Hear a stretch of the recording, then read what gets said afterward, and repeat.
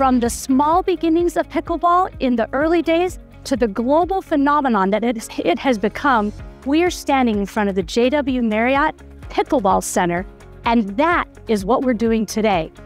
I'm Amy Swaney, and I am your host, and this is Financing the American Dream.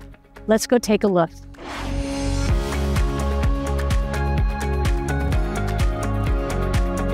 I'm here with Sean Wolin, who is a pickleball expert as well as a business expert. And Sean, I've got to know, you did not start in your business. You actually started as a child actor. I did. That's pretty impressive. It was a very unique way to grow up, that is for sure. So I'm going to give a hint as to what you started. You MacGyvered your way into pickleball. How did that happen? Well, you know, one day I woke up and I had a broken tennis racket, some duct tape, and a paper clip, and I thought, what could I do to make this work? And here I am today playing pickleball. So you started as the child version of MacGyver. Yep, I did play MacGyver as a kid when he had flashbacks when he was a kid back on TV. So that was fun. Awesome. That was fun. So how did you start in pickleball? Funny story, not really funny. It was during COVID. And I was bored, and one of my buddies said, hey, let's go play pickleball. And I said, absolutely no way will I ever do that sport. It looked like something for old people. It just didn't look fun. It looked boring. I'm like, yeah, it's with shuffleboard on the cruises, right? Is that right? Right. But he invited me out. I played. I became addicted instantly. I went out after that day and bought everything I needed for pickleball. So how do you find that pickleball is helping? I mean, do you use it to get business? Absolutely. It's a community. And it's like a community that everyone respects each other, they love each other, and you belong, and you go there, you meet people. It's a fantastic way of meeting people and growing your business. So how do you feel like pickleball has taken over? I mean, it's kind of like the golf of the new generation, right? It is. The greatest thing about it, though, is you only have to do it for 15 minutes, or you can do it for 3 hours. You go there in the morning, you meet new people the whole time, you play, you talk business, you talk fun, you talk life. And it doesn't take you all day, right. And it costs you thousands of dollars. Right.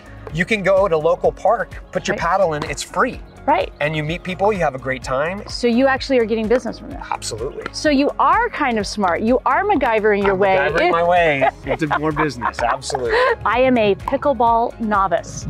You are gonna show me how to do this? Absolutely.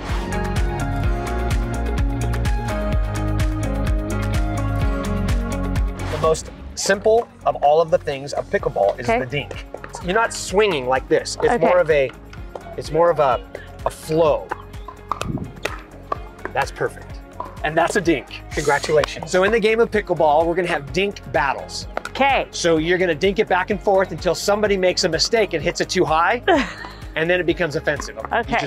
You go into offense. You don't wanna be on the line, because if you step in the line or go in while you're volleying, it's an error. Okay. So I want to stay back here. Yeah.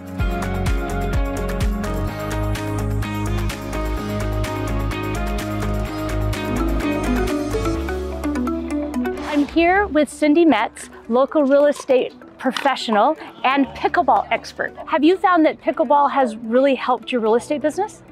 It has. I mean, this is the best way to meet new people. And you can meet so many people in one afternoon or evening of playing pickleball. I don't think I've ever done anything where I've met so many people in such a short amount of time. Pickleball has become a big part of the real estate community. It has become more involved in real estate in general. Have you seen that it started to impact real estate itself? Well, I think the people who love to play or want to play or understand that it's a great way to meet other people, they want to live in communities that offer pickleball courts. Right. And some people want to have a pickleball court in their backyard.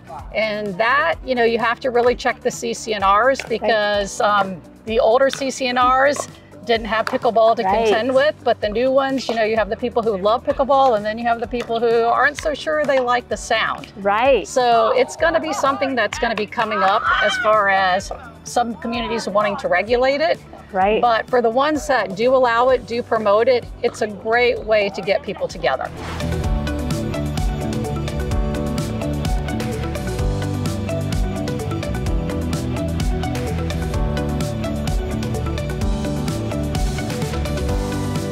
As you can see, pickleball has become a global phenomenon. It's not only great for your health, it's great for your community, it's great for your business, and it's great for your network. Thank you for joining me today on Financing the American Dream, and I can't wait to see you next time. We'll see you then. Bye-bye.